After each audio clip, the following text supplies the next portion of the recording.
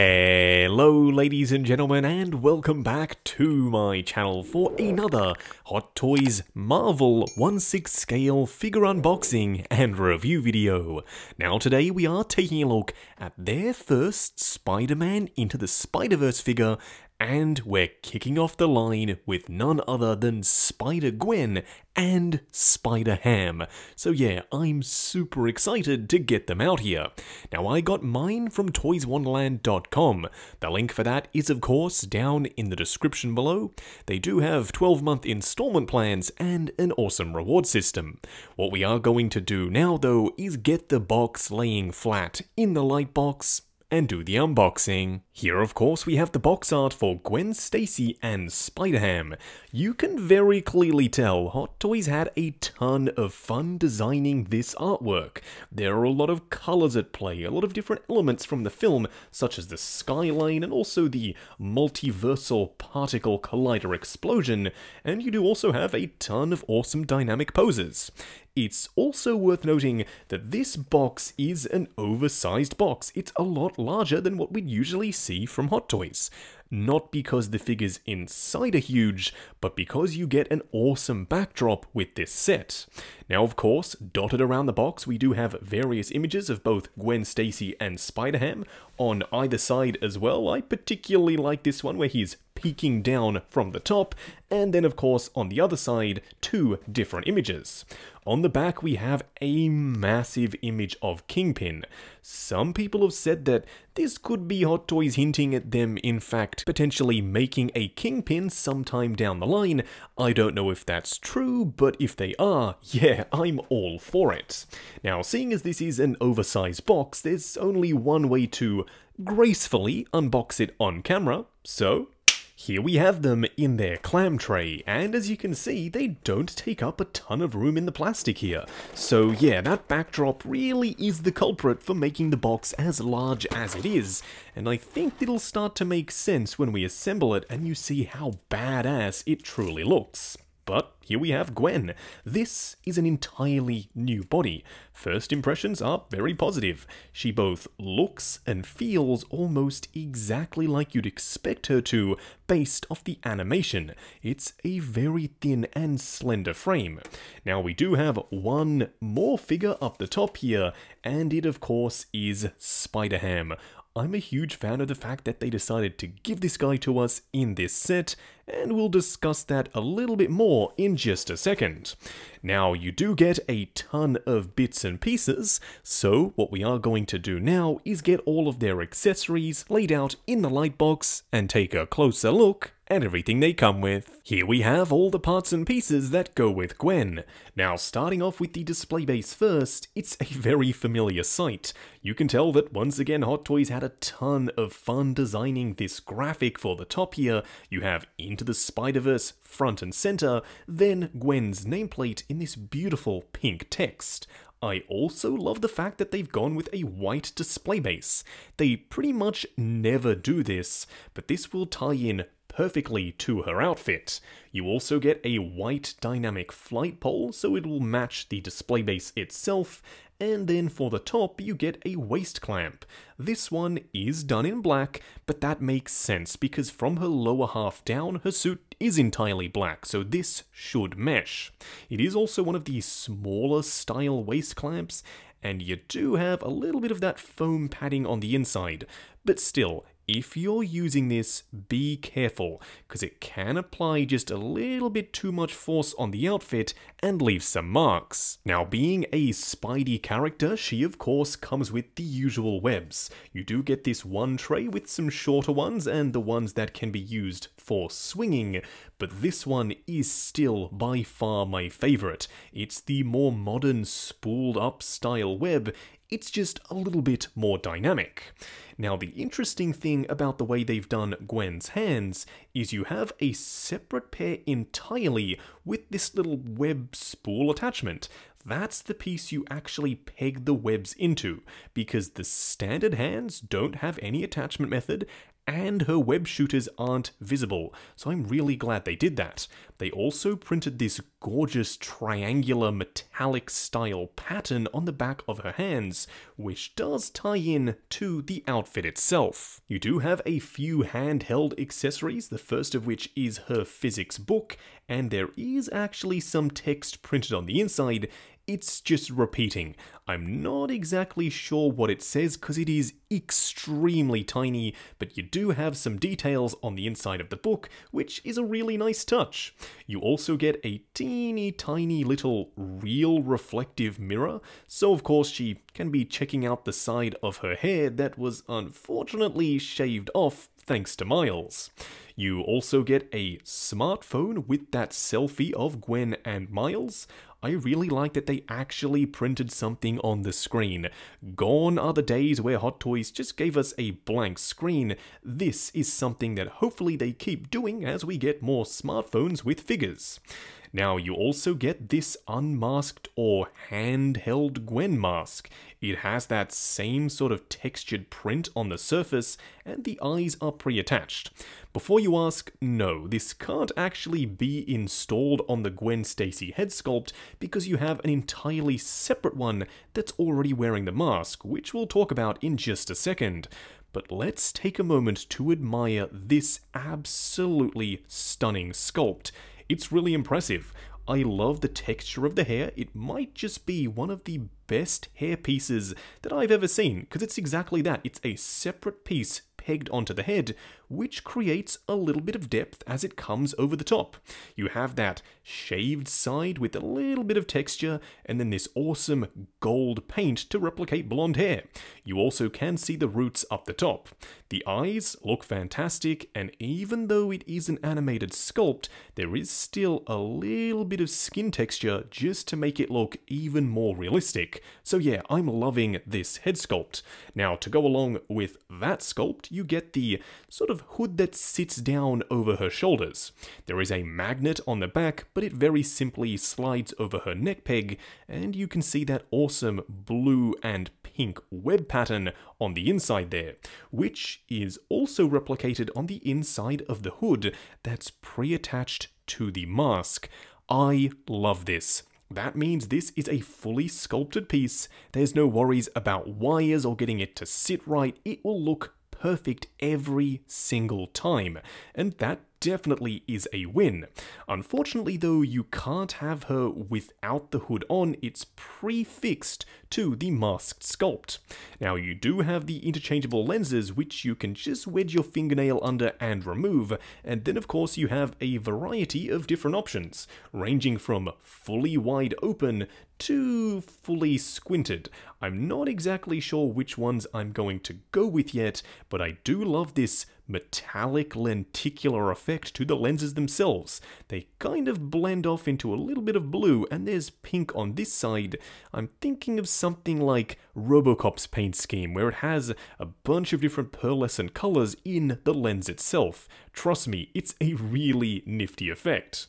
What we are going to do now though, because there is one more accessory to take a look at, is get Spider-Ham himself out here and take a closer look. And here we have him. I had to take a look at him separately because to me, Spider-Ham is more than an accessory.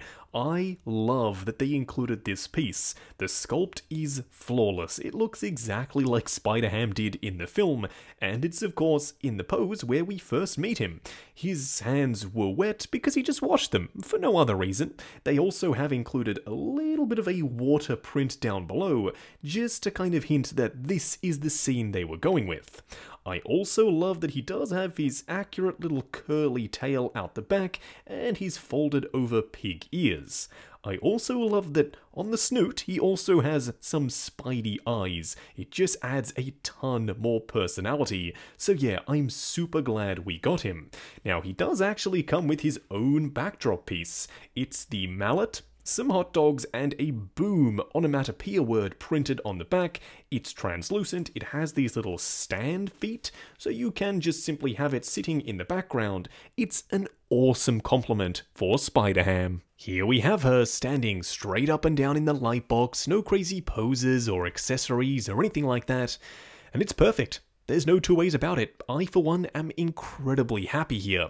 Now, they've done some very unique stuff, specifically with the brand new animated style body, which we will touch a lot more on in just a second, but just know that it's specific to this figure, and it makes it look incredibly accurate to the movie.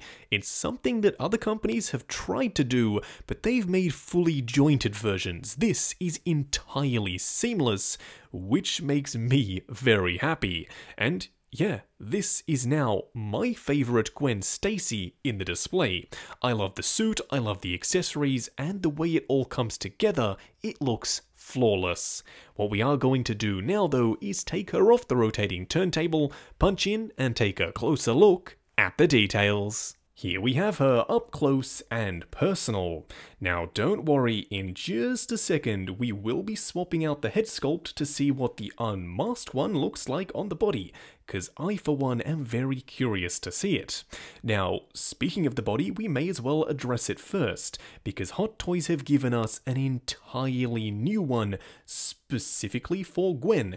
I mean, she had to look like she did in the film, so this was their only option, and I'm glad that they did this. It means she's super accurate, and it also means that we have a brand new body, so going forward, if another Spider-Verse character needs to use a super slender and lanky body just like this, they totally have one ready to go.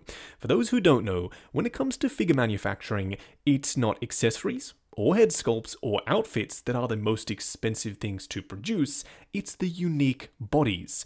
Because of the sheer number of moving parts that have to combine together, the R&D that's required so the joints aren't too brittle or thin and they break, and the brand new steel molds. So that's why I was so very surprised that Hot Toys decided to make this particular figure, but I'm really glad they did.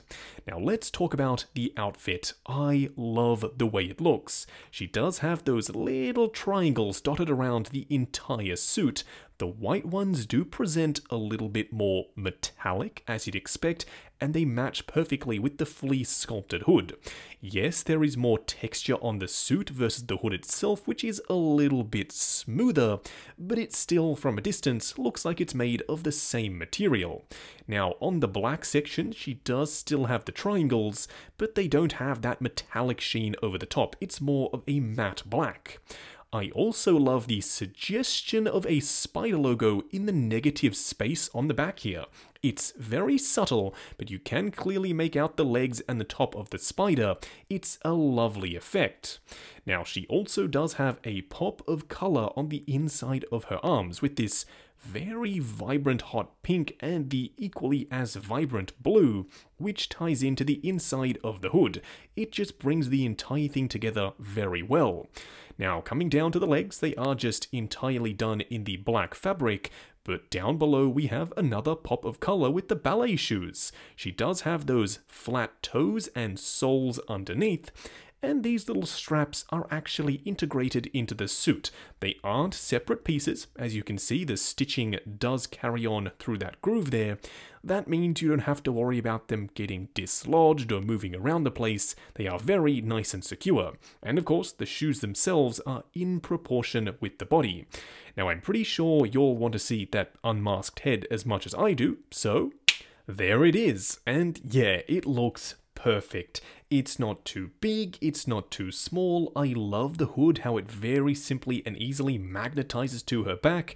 I am potentially a little bit worried about that point right there, digging into the suit material, but fingers crossed it won't be an issue. I was initially worried that the head would look a little bit too large. I mean, it is oversized to go with that animated look, but not too much so. It still fits in perfectly, and you'll know I love this sculpt. I told you earlier, it's glorious. The hair looks awesome, the paint applications are fantastic, and I am very tempted to display my Gwen wearing this sculpt in the display. Now for a quick side-by-side comparison, here we have Miles Morales from the PS5 game. Now I know it's not technically the right Miles, but as of the time of filming this video, the Into the Spider-Verse Miles hasn't been released just yet.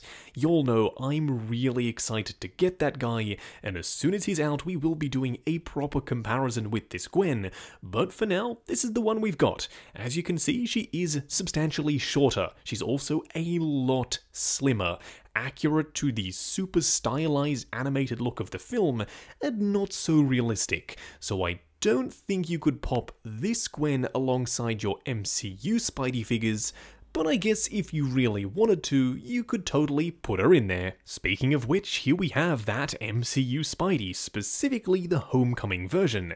Even Tom Holland's Spidey, who is a little bit shorter, is still taller than this Gwen, so it should give you a good idea as to the size and scale of this brand new body. It truly is very petite, but these styles are significantly different here. Very stylized, very animated look versus MCU Spidey, which goes a little bit more realistic, specifically with the musculature and the proportions here. But as I said just a second ago, if you wanted to, you could totally put them in the same display, especially if you're doing some kind of multiversal Spideyverse display. That could work really well. And of course, because they do come in the same set together, here we have Spider-Ham and Spider-Gwen. These two look awesome. They're both from the same film. It makes total sense. I am hoping that we round out the team. We get Peter B. Parker, we get Penny Parker and SPDR, and then finally Spider-Man Noir to have the complete set. But I'm pretty sure Hot Toys have let that boat sail, and I don't think they're going to, so fingers crossed some other companies decide to give us those characters. Just going over articulation on Gwen Stacy. Now bear in mind this is my personal copy of the figure, so I'm going to be a little bit more careful. I'm sure when you get yours in hand, you can push the joints slightly further than I'm willing to go. Now starting off with the head sculpt, I have gone with the masked one. If you go for the unmasked one, you may potentially get slightly more range because you don't have this hood to contend with. Going forward to about there, going back to there, swivel and pivot side to side, but bear in mind the wide flared nature of the hood does mean it collides with the shoulders, so you get slightly less pivot. Going up for the arms on super sturdy ratchet joints, forward on back on equally as sturdy and clicky ratchets. You do have a butterfly joint at the shoulder, a swivel at the bicep, a single bend at the elbow, which I know will upset some people, but due to the super slim nature of the arms, I think that makes total sense. You do have a super teeny tiny 1/6 scale wrist peg. As for the torso, it crunches both forward and back, swivel and pivot side to side. The legs themselves will go forward to there. They will go out on ratchets the full way. That's an incredible range of motion. Swivel at the upper thigh, a double bend on ratchets at the knee, and of course lastly a ball joint for the ankle. Just going over the 3 cool and 3 annoying things with Gwen Stacy. The first annoying thing isn't this pre-sculpted hood, because spoiler alert, that's actually one of the cool things. It's that you can't remove it from the masked head sculpt. I would have preferred if there was a magnet in the top of the hood and a magnet in the head sculpt, so it still would have moved and worked flawlessly together, but if you wanted to, you could separate this sculpt from this hood. Unfortunately, it is fixed, and that means doing stuff like trying to remove the eyes, which are tucked up underneath the mask, pretty much always results in them falling behind and getting a little bit more difficult to put in place. The second annoying thing, and I guess technically it's not an annoying thing so much as an observation, but she's using an entirely new style of wrist peg. They are absolutely tiny, so if you do put any pressure on them going the wrong way, they could potentially snap. You only get 2 extra of these particular pegs, and because this figure is using an entirely new style body and wrist peg, if you are looking for replacements, they're going to be almost impossible to find. The third annoying thing, and this is probably just specific to mine and could potentially be a total non-issue, but as you can see right here on the thigh, from unboxing her and her sitting in the plastic clam tray for quite some time as she was shipped from Hong Kong, there is a little bit of a glossy spot on the outfit. It It's almost invisible, but when the light catches it at the right spot, you definitely can see it. The first cool thing is the inclusion of Spider-Ham. You're technically getting an entirely separate character in this set, so much so that I am very tempted to call it a 2-pack. I know he's technically just a static pre-sculpted piece, but he has a ton of personality and presence all on his own.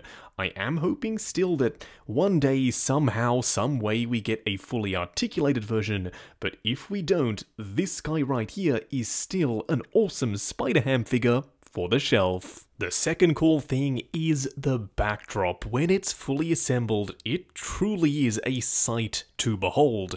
It's super colorful, it's super artistic, and very dynamic. Yes, it will command quite a large space on your shelf, but if you have the space, I reckon this is totally something you should use. It takes a relatively small figure that could otherwise get lost in the sea of spider people and makes her a true centerpiece.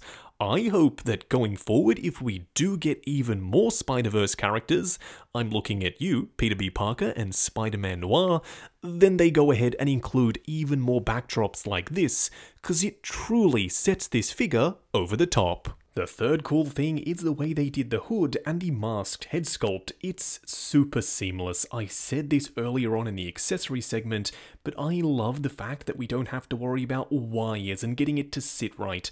It's pre-sculpted, it'll look perfect every single time. Yes, it does move along with the head sculpt, but that means you don't have any worries about it getting out of alignment. It's just going to look flawless every time. Just wrapping up on Gwen Stacy by Hot Toys.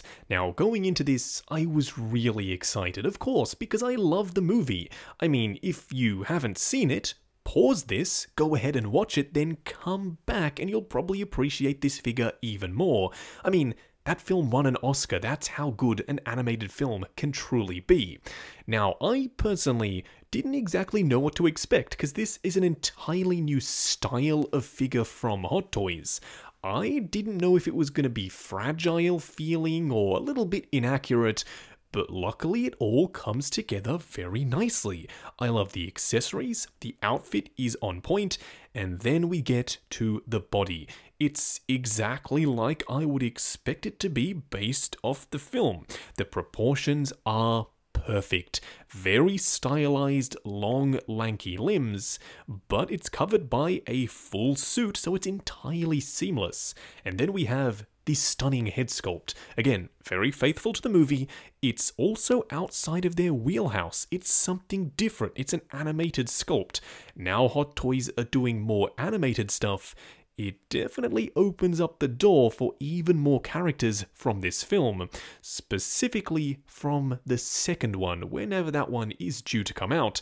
But still, at the end of the day, do I recommend picking up this figure if you're a fan of the movie? Absolutely. In fact, I'm pretty sure if you're a fan of the film and of Hot Toys, you already have this one and Miles on pre-order. But if you don't, I got mine from toyswonderland.com. Link for that is, of course, down in the description below. They have 12-month installment plans and an awesome reward system. While you're down there, why not check out the link to 6 Scale Network, the awesome Facebook group. Come along, chat figures, share photos of your collection, and of course, see what's coming up next on the channel. Like, comment, and subscribe, and we'll catch you in the next video.